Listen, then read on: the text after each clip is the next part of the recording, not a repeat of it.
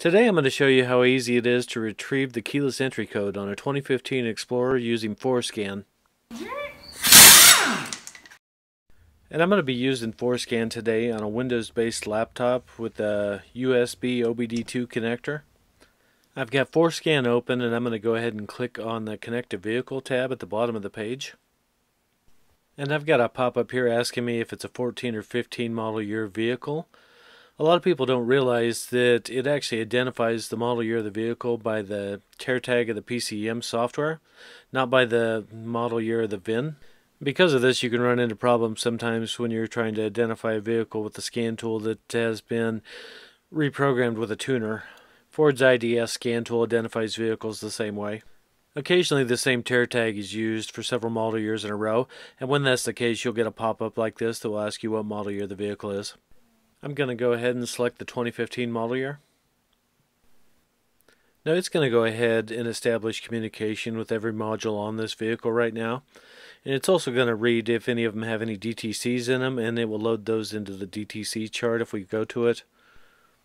We're not going to look at that today though, because all we want to do is read the vehicle's factory keyless entry code. Now if you don't have Forscan or an IDS available, you probably could get the keyless entry code from the sticker on the body control module.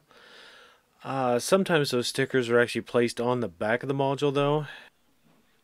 Okay, I believe we are all done reading the modules. And I'm going to go ahead and click on the icon in the left column that looks like a wrench. And that's going to open up a list of all the service procedures that Forscan can perform on this vehicle. We're going to scroll down that list until we find body control module, and then we're going to look for read factory keyless entry code. And I'll go ahead and click on that to highlight it, and then I'm going to click the run tab at the very bottom of the screen. For some reason here that I've never figured out, it's going to give me a warning that it's going to read the keyless entry code. I'm going to go ahead and click OK, and it's going to give us a pop-up with the keyless entry code. 77137 is the factory keyless entry code on this vehicle. It's that simple. If you found this interesting or helpful, please click on that like button down below. I've got some more great videos coming up, interesting car things I've ran into, some tips and tricks, so please subscribe. If you have any additional thoughts or comments on this, please let me know about it in the comment section down below. Take care, and I hope you all have a great week.